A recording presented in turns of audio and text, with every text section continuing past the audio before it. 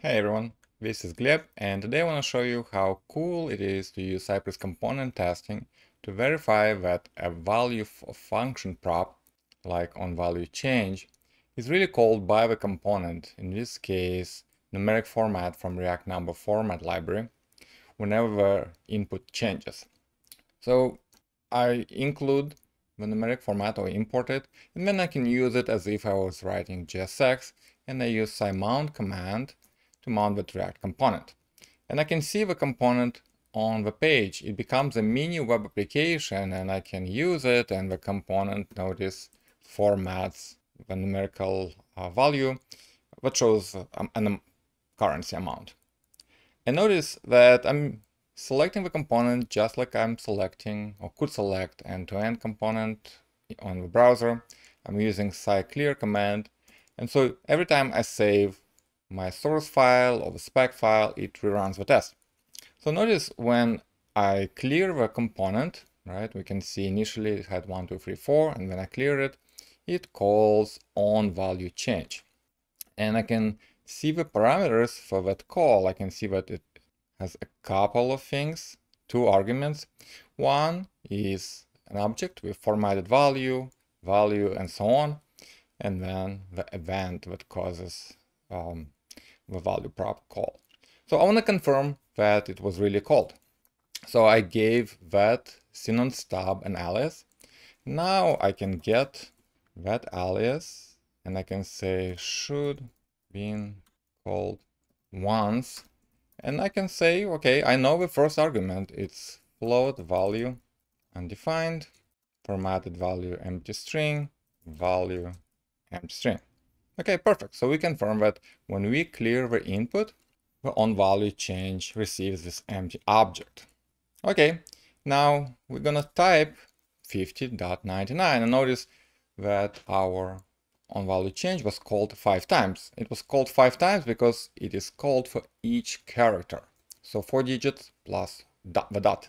And just to make our confirmation easier, we can clear the Sinon stub series of calls. We can invoke reset history, I believe.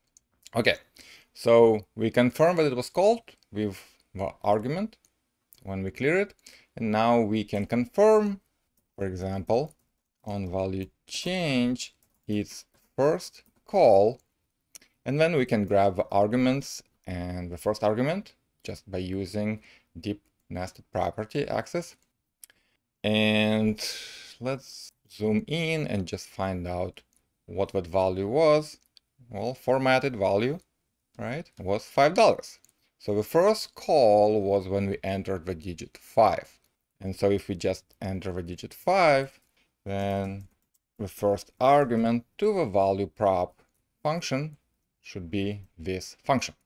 Okay, and similarly, we can confirm the next 2 calls. So Sinon has shorthands for the second call and the third call. And so this would be 50, 50, and 50 number. And then we enter the dot. So formatted value should be something like this. And the value of the float number should be just 50.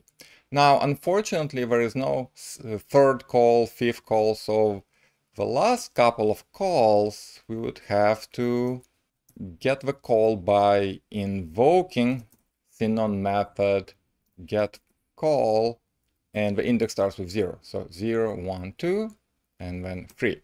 And then we can say its arguments, and now it's 9, 50.9 as a string, 50.9. And the same for the last call. So get call index 4, because it starts with 0 again, and it should be $50.99, 50.99, and the floating point number is 50.9. Now this is a little bit verbose, okay, and quite cumbersome. So think about what we can do to verify all 5 calls argument at once. We can invoke get call. So this returns us an array, and in each item in that array, right, there should be 5 of them. We want to map it to its arguments and the first argument.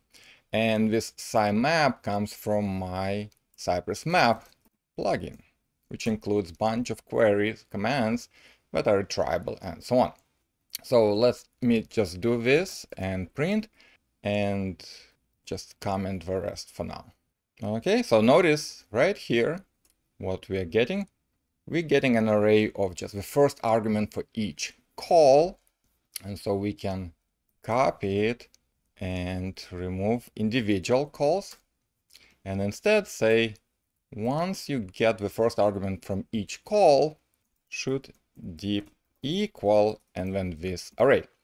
And now we can forming it at once, and we're going to remove print. And now the only problem right here is that we don't really see each array. Now we could do the following. We could increase the cy truncate threshold. I don't remember if it's a global. Okay, maybe 600.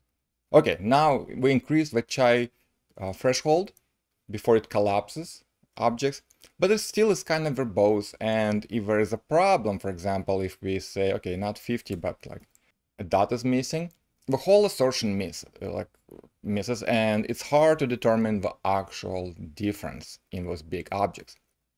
So here's what we can do instead.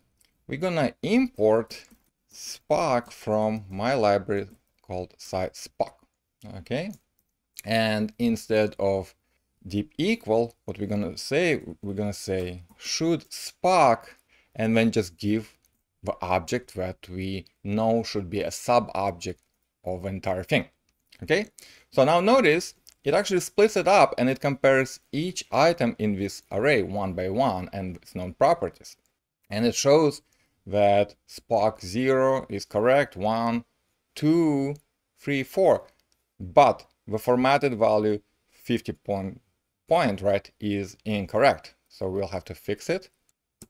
Okay, and now everything is correct and it clearly shows each sub-object of this big array.